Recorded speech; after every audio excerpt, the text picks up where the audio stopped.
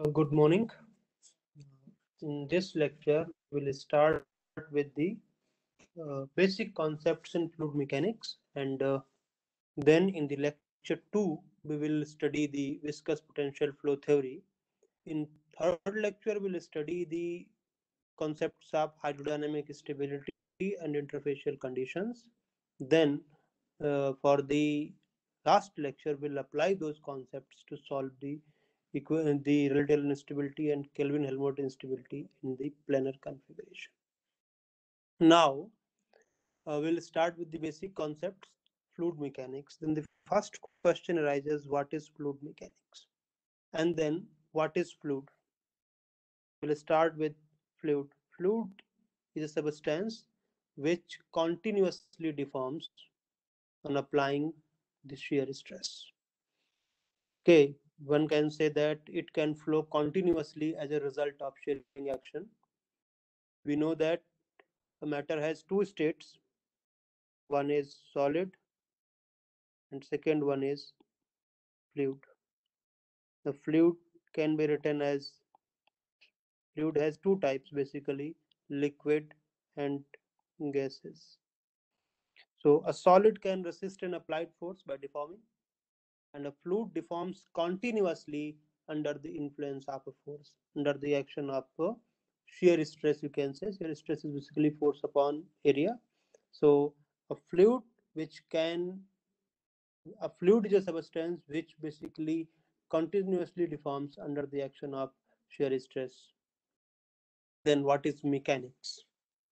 Mechanics is the oldest physical science that deals with the body stationary and moving under the influence of force. Means we study the action of forces on the body when either they are at rest or they are in motion.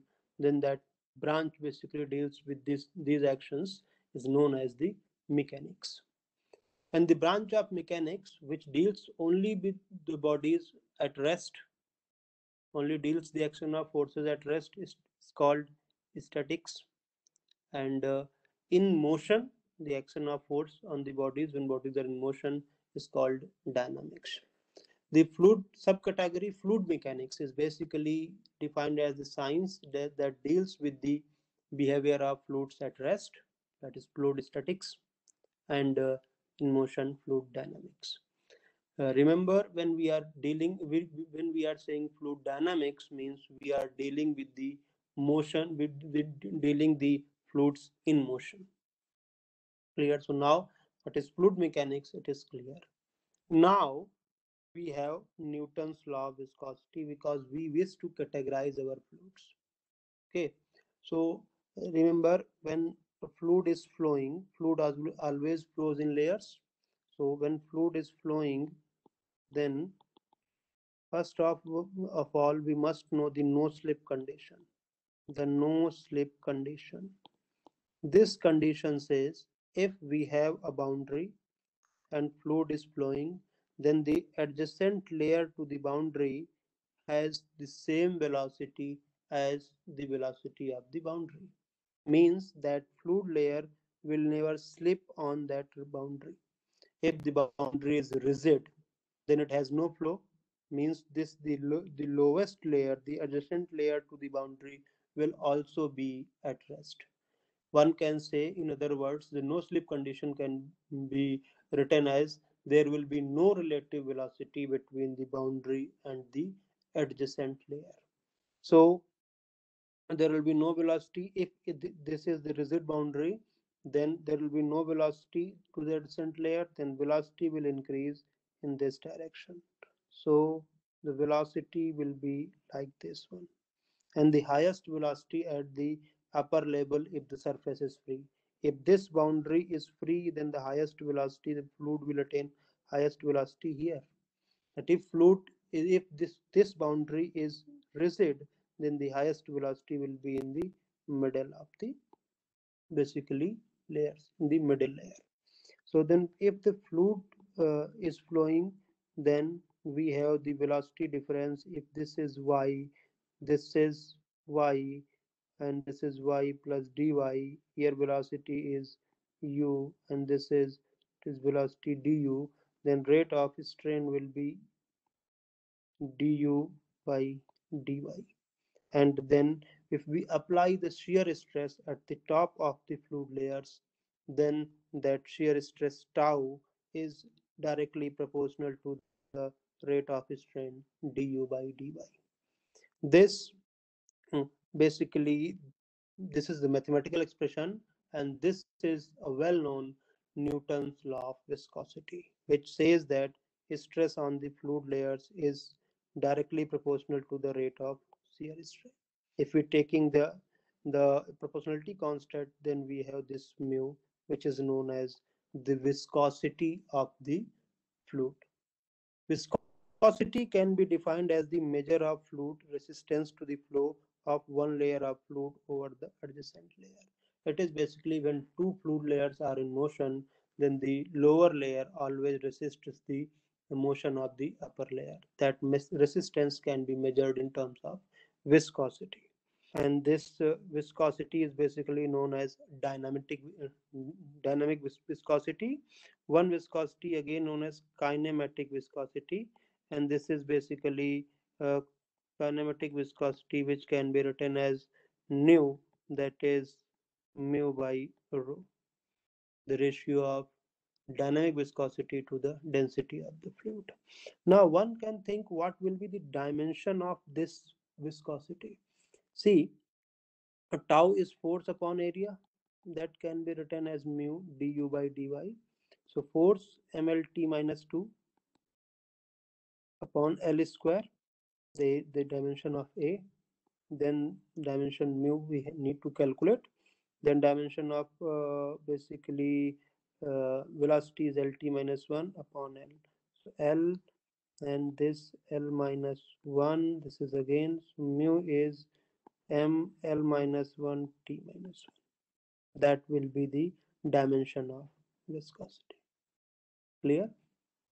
Viscosity is basically, it measures the resistance between the fluid layers. Now, with the help of Newton's law of viscosity, we can categorize our fluids in two types, in two parts. One is Newtonian fluid, and the second one is non-Newtonian fluid. Newtonian fluid and non-Newtonian fluid.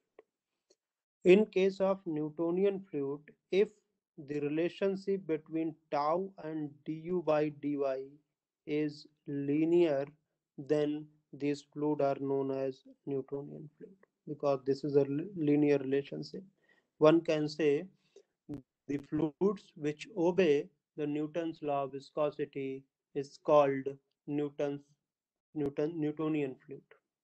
If they do not obey, if the fluids do not obey the Newton's law of viscosity, then they are called non-Newtonian fluids, means relationship will not be linear.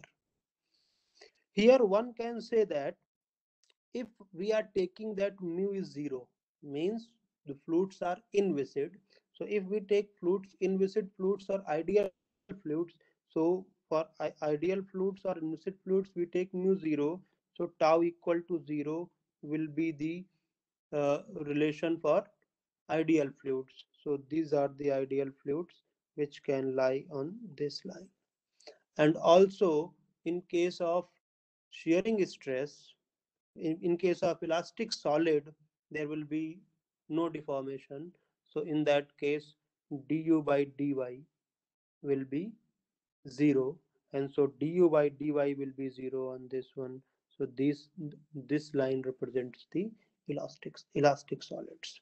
These are the categories based on the Newton's law of viscosity, that we have one Newtonian fluid and then non-Newtonian fluid. Then solid we have already discussed, and then ideal fluids in which the viscosity is 0. Remember, in real fluids the viscosity will not be exactly 0. Now, incompressible fluid, based on the density depending on the temperature, or the volume depending on the pressure, one can say, we can divide the fluids in two categories. One is incompressible fluid, if density does not change with the pressure. Here it is the volume does not change. Actually, density is the ratio of mass with volume. So if volume changes, mass is conserved. So if volume changes, density changes. So if volume doesn't change with the external pressure, then density will remain constant, and these type of fluids are called incompressible fluid. But if volume changes with the pressure, that means density also changes with the pressure, and in this case the fluids are called compressible fluids. In case of incompressible and compressible fluids, we basically, in case of incompressible fluid, generally liquids are incompressible and gases are compressible. In case of gases, one number called Mach number is very important.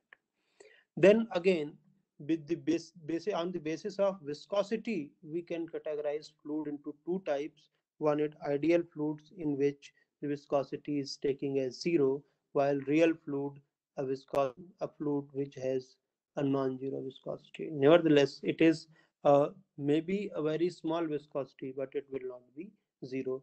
And all the fluids exist in the nature are viscous; they are not inviscid. Ideal fluids are also called inviscid fluids, while real fluids called viscous fluid,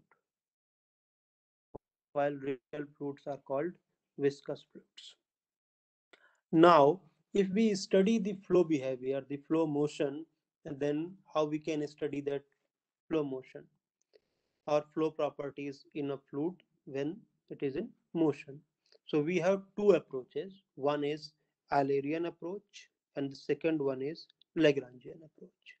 In Eulerian approach, which is also known as special description, we take a fixed point and study the behavior of density, viscosity, pressure, temperature of the fluid particles passing through that point.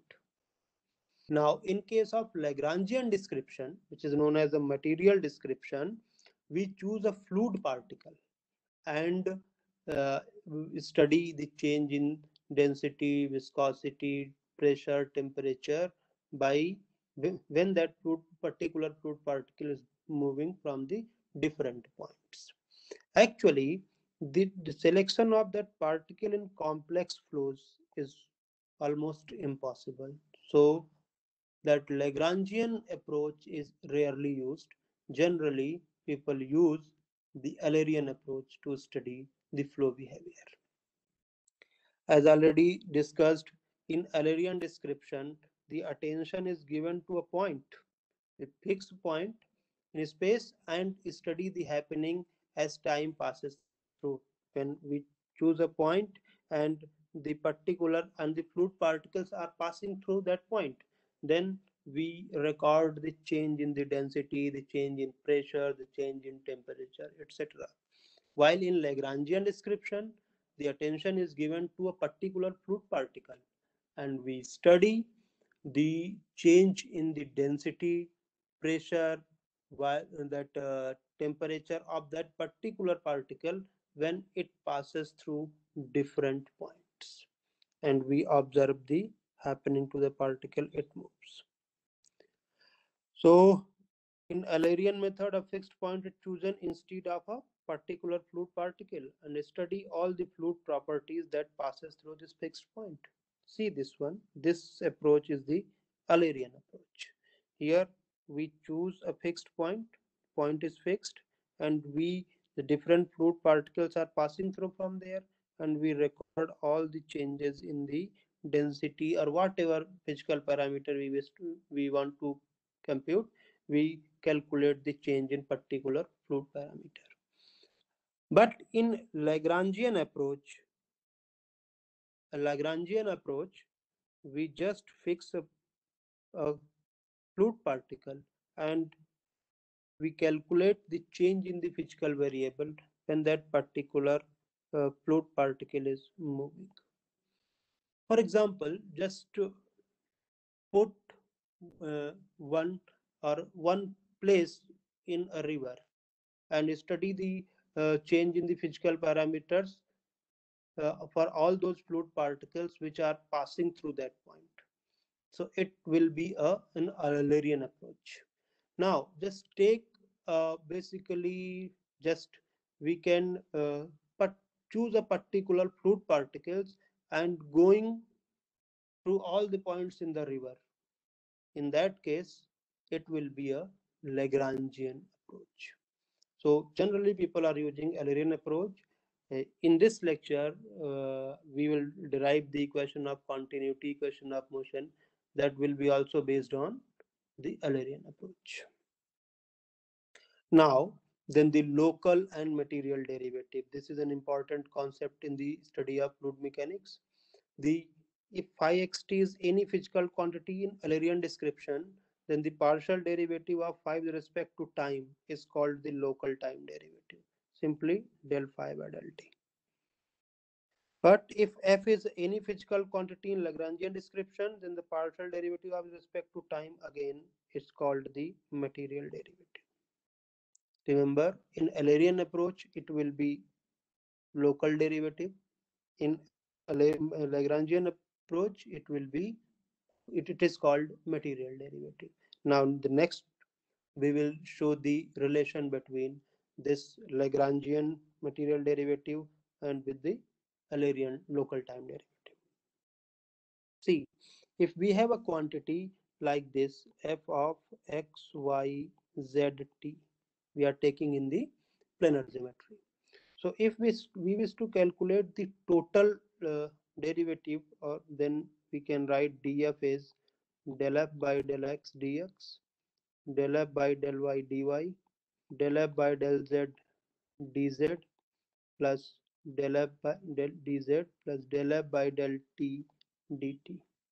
Then we can write df by dt as del f by del x dx by dt, del f by del y dy by dt plus del f by del z dz by dt plus del f by del t, del f by del t, del f by del t. Okay, now taking as t tends to infinity, this del t dt tends to infinity, this d by dt is the velocity component in x direction, dy by dt is the velocity component in y direction, and dz by dt is the velocity component in z direction. So this can be written as del f by del t plus u del f by del x plus v del f by del y plus w del f by del z. That means if we wish to write this one, this can be written as the basically dot product of two vectors. That will be basically this df by dt is there, and then it is ui plus vj plus wk, and then divergence of f. Del f by del x I cap, del f by del y j cap, del f by del z k cap. And so we can write this one as del f by del t plus q dot grad f. Here see, this is the local derivative, local time derivative in the Eulerian description. This d by dt, material derivative can be represented by d by dt or small d by dt. Both are the notations of material derivative. So this material derivative d by dt can be written as the local derivative plus convective derivative. This term is known as convective derivative. D by dt is material derivative or particle derivative, differentiation following the fluid particle motion. Then del by del t is local time derivative, differentiation of variation to time at a point, and q dot z is convective derivative. So the material derivative is the sum of the local derivative and convective derivative. After that, we will study the types of flows. Now it is clear how many types of fluids we will discuss earlier. Then we have calculated the basically material derivative. Now if we wish to calculate acceleration at a particular fluid motion, then we can, if we have the velocity q, we can directly calculate dq by dt. That means it is del q by del t plus q dot grad q. It is the that acceleration of the fluid particles. If velocity is given, we can easily calculate either in planar geometry because this quantity is given in the vector form. So we can change it into the planar geometry, in cylindrical geometry, as well as in the spherical geometry. Now, when the fluids are in motion, then we say that fluids are flowing. So we have different types of fluid flows. One is steady and unsteady. If during the motion of the fluid, if the fluid parameters do not change with time, then that flow is called steady flow. If they are depending on time, if the fluid parameters are depending on time, then we say it is an unsteady flow. Okay, so difference between steady and unsteady is basically whether the flow parameters are depending on time or not. Then uniform and non-uniform flow. Change of fluid characteristic with respect to space. If in case of space coordinates, if fluid characteristic, fluid parameters are changing, it will be a non-uniform flow. If they are not changing, it will be uniform flow. Then laminar and turbulent flow. If the fluid particles are flowing in a line, then in layers, then it is a laminar flow. If fluid particles, if the flow is zigzag flow, then it is called basically a turbulent flow. For example, just take smoke rises from a cigarette. Uh, for some time, it goes in a straight line, that will be laminar flow, and then after that, it abrupts and the flow becomes zigzag. This will be the turbulent flow. This is again a case of the transition of flow from laminar to turbulent. Then rotational and irrotational flow. See, when fluids are flowing, if the fluid particles are not rotating about their axis, when they are in motion, then the flow is called irrotational. If they are rotating about their axis, the flow is called rotational. Remember, in case of irrotational flow, the vorticity is zero. Curl of Q, their rotational vector will be zero because they are not rotating in case of irrotational flow. So if curl of Q is zero, and as we know that the flow region is continuous, then that Q can be written as gradient of some potential function. So in this case, potential function exists. Therefore, the irrotational flow is also known as potential flow. Remember, irrotational flow uh, is also called potential flow. The stream function exists for both the rotational flow as well as the irrotational flow. Now then, as we know that fluids has two types. One is liquid, the second one gases. Okay, generally liquids are incompressible and gases are compressible. So liquids are very difficult to compress and often regarded as incompressible, but occupies a fixed volume and will take the shape of the container. A free surface is formed if the volume of container is greater than the liquid.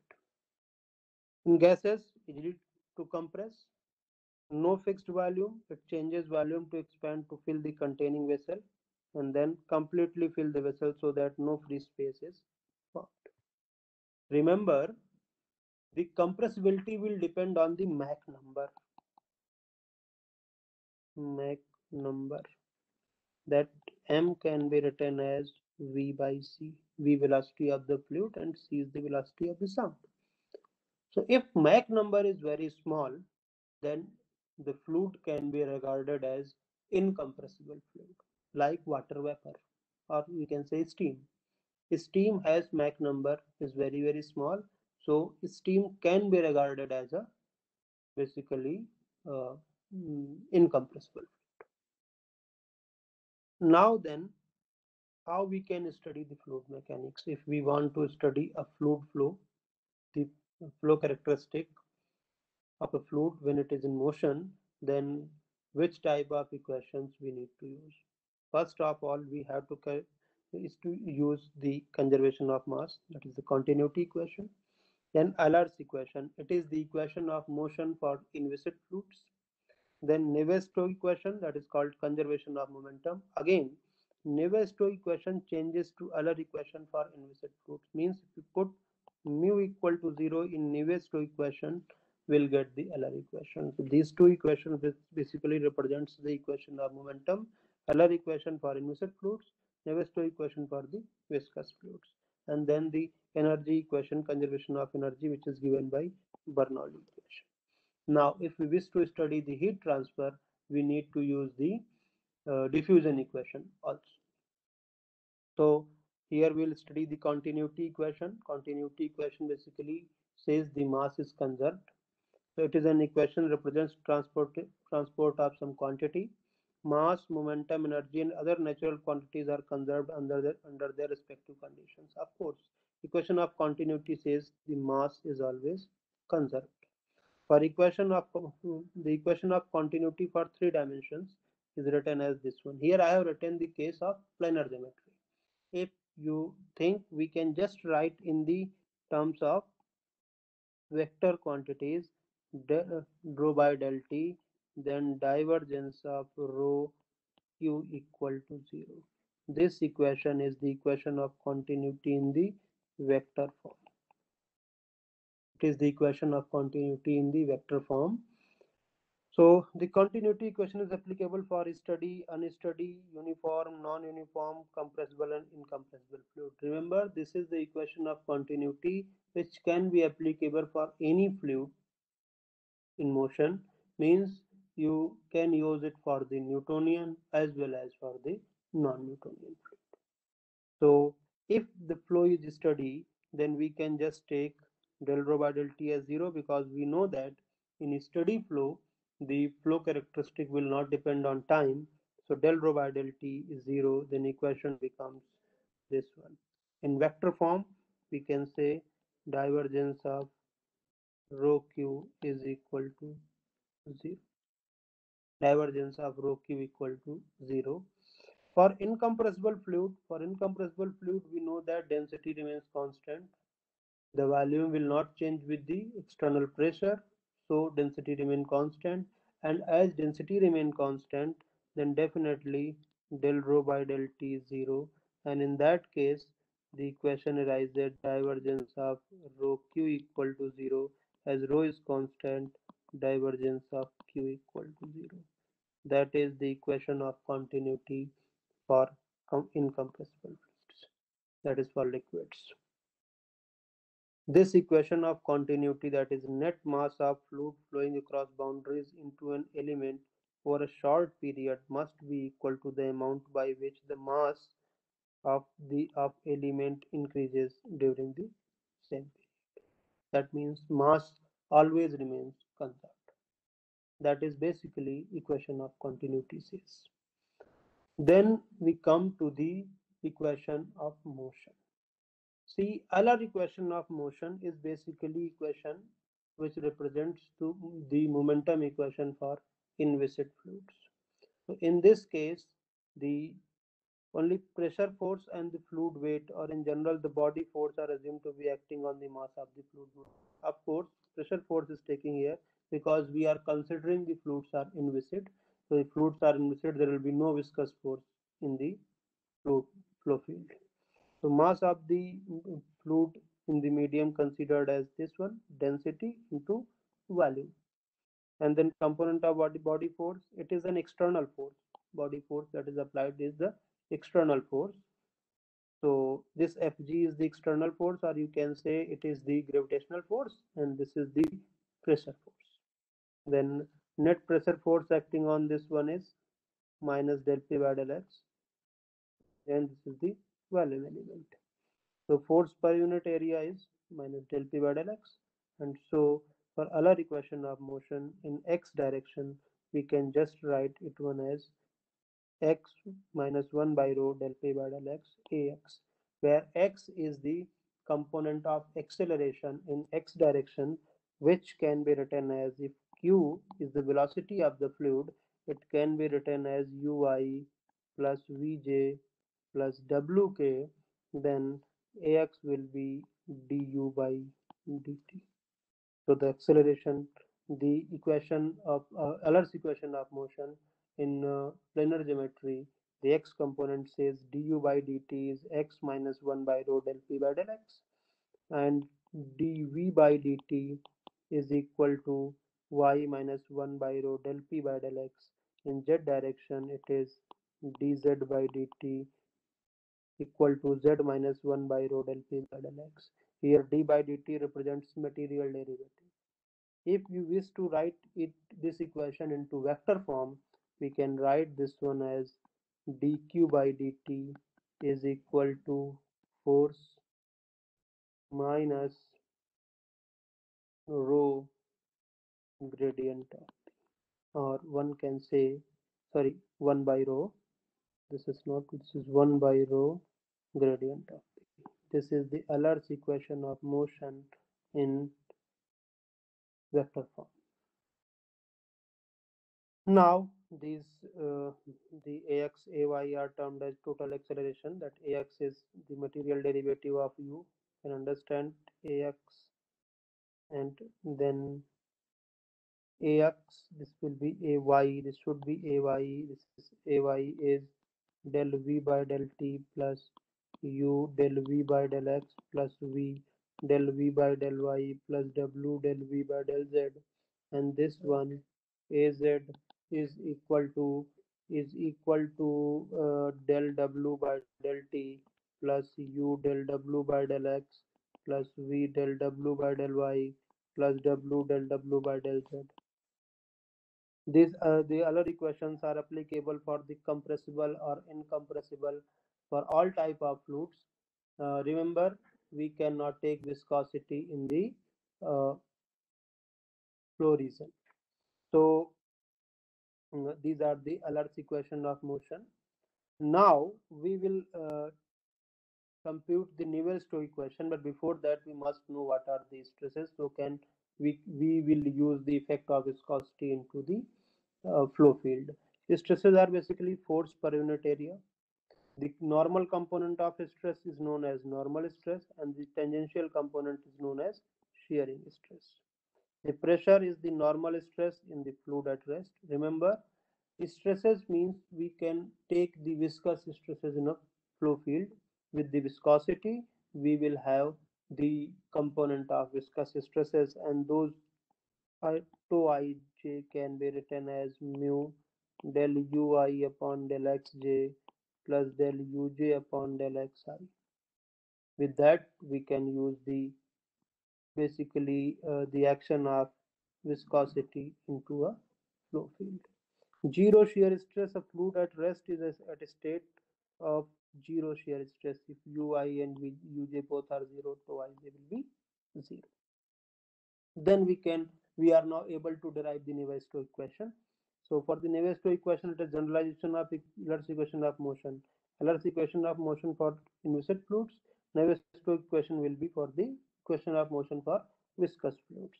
So in that case, we will take this equation as like this. For incompressible fluid, we are deriving it.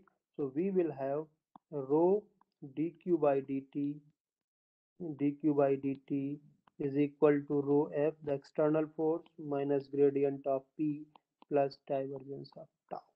Tau is the stresses in the flow field. It is known as tau are basically viscous stresses. So the effect of viscosity will be combined with this force. Remember, for the incompressible fluid, this divergence of tau will become del square q. So we'll have equation like this one, but this is the most general equation which can be applied for a Newtonian or even non-Newtonian fluid, depending on their stress related with the strain. As in the case of incompressible fluid, we know that tau and the rate of strain has a linear relationship, so we'll get this term here.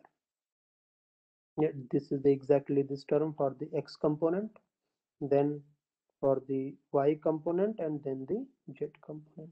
In vector notation, one can write this equation like this one. Remember, in this case, there is no external force.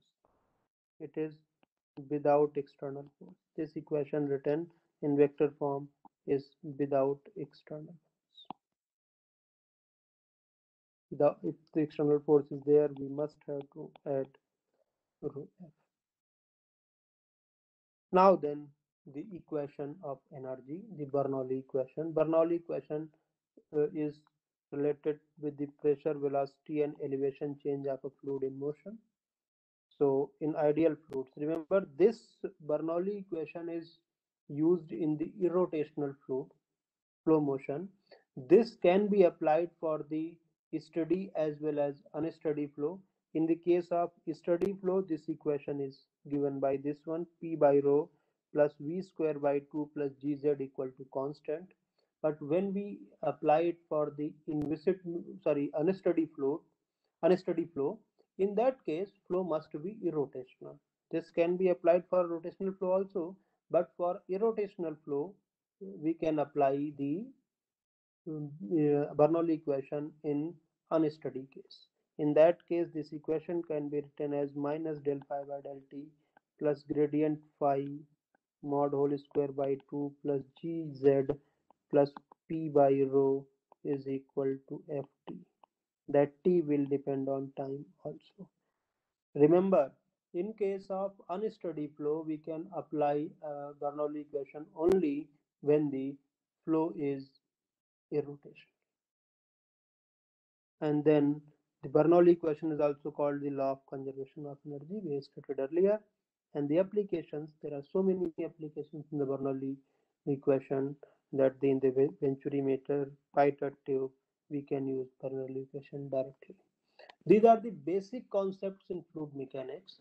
Now, in the next lecture, we will apply, basically we will study the viscous potential flow theory in which the flow will be irrotational, and we will apply the Bernoulli equation to calculate the pressure at the interface in case of viscous potential flow.